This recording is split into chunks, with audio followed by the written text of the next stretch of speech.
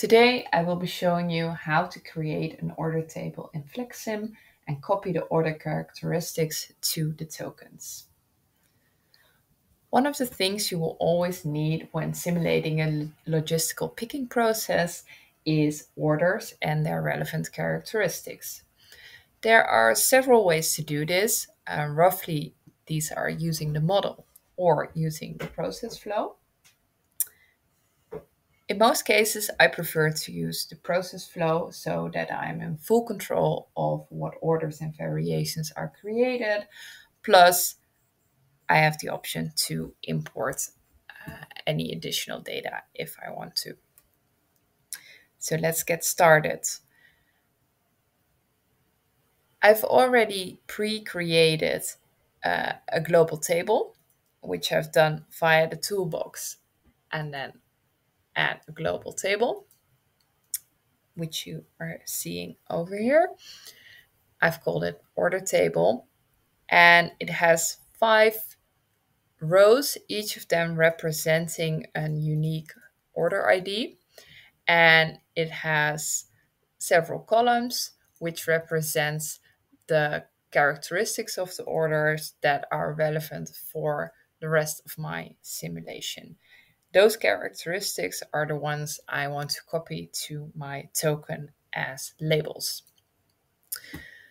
So what I've done is I've set up a very simple process flow.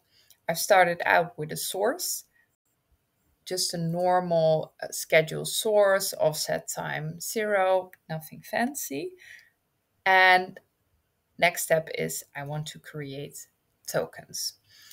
So what you can do here is you can simply say, well, I have 5 orders, so I want to create 5 tokens. So you just fill out 5 here with quantity.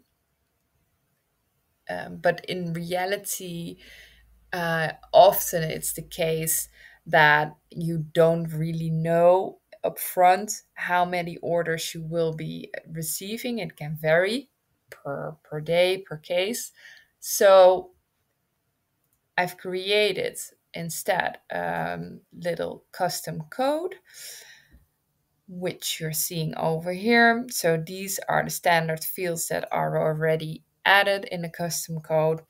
And I've added a short query, a SQL query, where it selects the count of the order IDs. So the order IDs you see over here, like I mentioned, and they're unique, and we have 5 of them from the reference table called order table. And I would like to return that value. So it should return 5 because I have 5 order IDs in my table.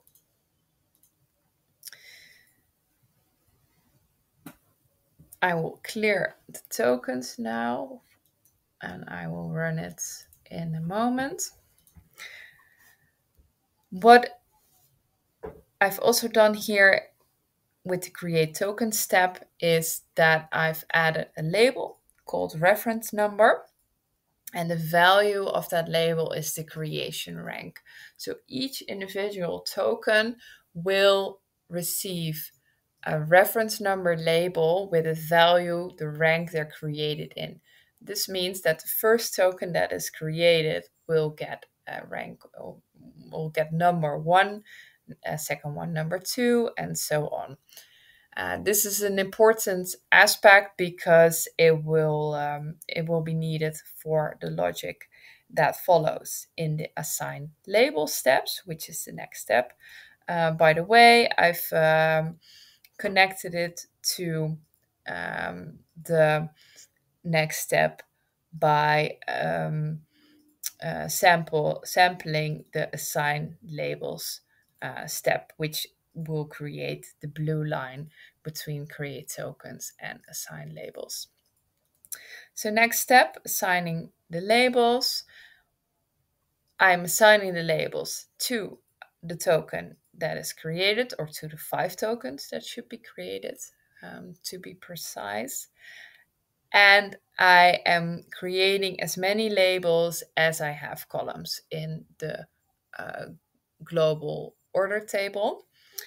You don't have to, you can just create the labels that you want to create. I've also named them exactly the same as they're named in the global table. Also, that's optional, but I find it to be pretty clear that way.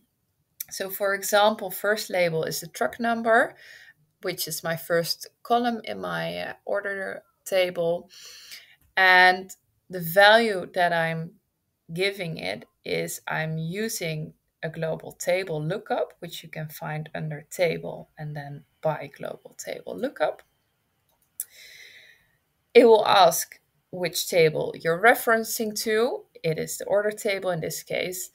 And then it wants to know which row it should give the return the value. And that row is not is different per token. So for the first token, we want to reference row one, second token row two, and so on. So that's why I've created the reference number. So it will refer to the value of the reference number. So the first token will look at at row number one, second at row number two, and so on. The column that it is referencing to, because I want to return the value of the truck number, which is my first column. So this is column one. So this is what I've set up for each label, each column. In the assign labels activity. You can assign as many labels as you want. I think I'm not sure if there's a limit, by simply just adding the plus sign. And after that, it just runs to a final step. So let me demonstrate it to you. So first step is the source, create tokens. Like we said, we want to have 5 tokens created based on the fact that we have 5 order IDs. And so it does. It assigns the labels, so 5 tokens. And each of these tokens have a reference number, which is 1, 2, 3, 4, 5. And the different values of the columns in the global table from that row. And so reference number 3 will have the values from row number 3. So it has truck number 2, customer type 1, small item quantity 1, and so on. And it has order ID 1003.